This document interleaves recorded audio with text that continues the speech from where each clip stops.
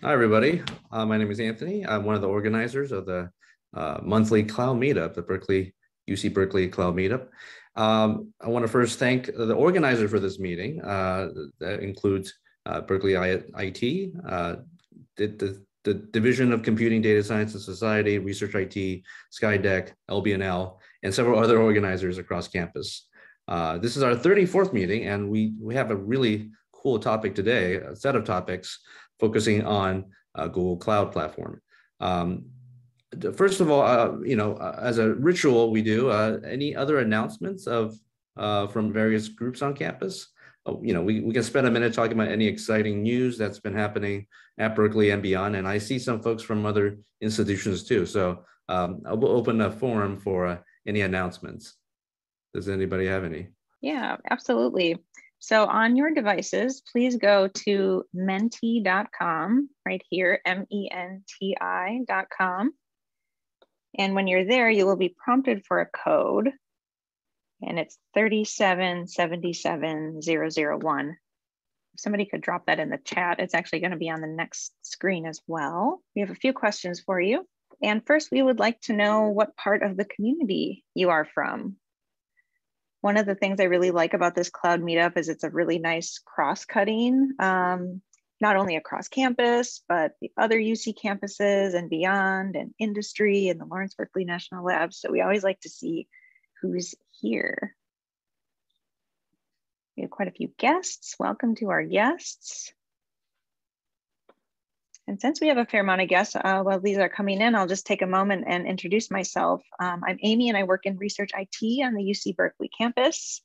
And I manage our consulting program. So we consult with researchers about their data and computation needs. So lots of IT staff, community. We've got some students here, some faculty. This is an amazing mix. Welcome, everyone. So next question. Google has a dinosaur. Do you know its name? And shout out to Andy for this awesome question. I did not know its name.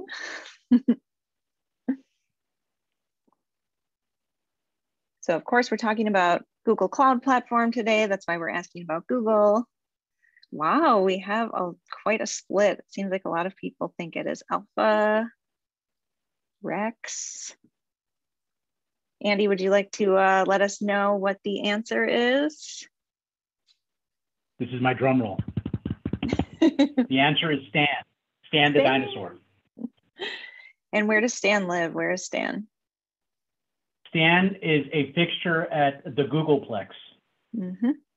Nice. Which is our Mountain View headquarters. Excellent. All right, we have one more question for you, also Google related. So why are Google's undersea fiber cables wrapped in Kevlar-like material?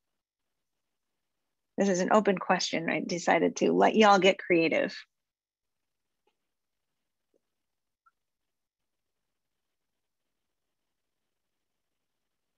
Earthquakes, sharks. Wow, lots of shark anchors.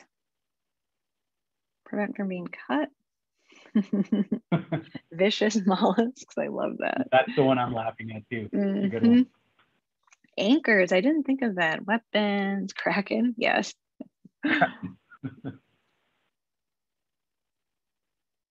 Sea pressure. That's actually a good one.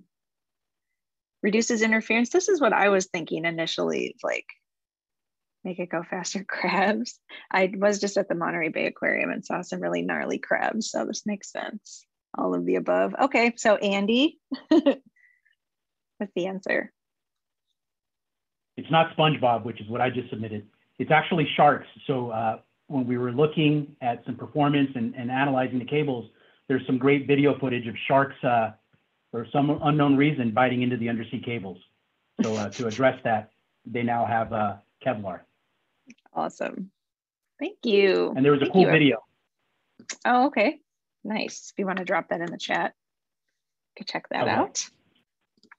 All right. Well, thank you, everyone. Back over to you, Anthony.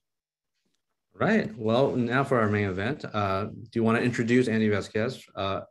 He's an account executive for Google Cloud Platforms. Andy has been working with us on various technologies at Berkeley, but other institutions, as we will learn. So we'll be seeing two presentations after Andy's initial GCP presentation, one from UCSF and one from Berkeley that I'm very well connected with. So take it away, Andy. Thank you very much. Again, my name is Andy Velasquez. I'm the account executive for Google Cloud Platform, and I lead our higher education practice in Northern California. Again, before we get started, I want to first say a couple thanks. My first thanks is to the Cloud Meetup team for allowing us to participate in this month's session. I know we had a little bit of a false start last time, so I appreciate being given the opportunity to present to the group here. Pretty good audience.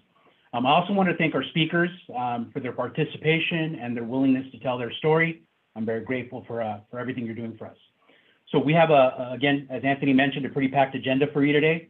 So I'll start with a brief overview of GCP and our vCloud team on campus. I'll do a quick overview of some free programs. Everyone loves free. I'll talk about some of the things we're providing for some of our researchers and some programs that we have available. But the stars of the show are going to be our speakers. So as Anthony mentioned, we're going to have two speakers. Our first one is going to be UC San Francisco and the Orthopedic Institute, and they're going to discuss how they're leveraging ML and AI to explore ways to improve patient outcomes. The first speaker of that session is going to be Dr. Richard Souza, who is Vice Chair for Research and a professor. Our next is going to be Brooke Schultz, who's a lab manager and a biomechanist, and I hope I said that right, Brooke. Please correct me if I'm wrong. And she's with UCSF's Human Performance Center. We're going to round out that talk with Nicholas Gillian, who's our lead machine learning engineer with Google's Advanced Technology and Projects team, otherwise known as ATAP. After UC San Francisco completes their talk, we'll move over to UC Berkeley's Computing, Data Science, and Society team, and they're going to discuss how they're building data science platforms for all.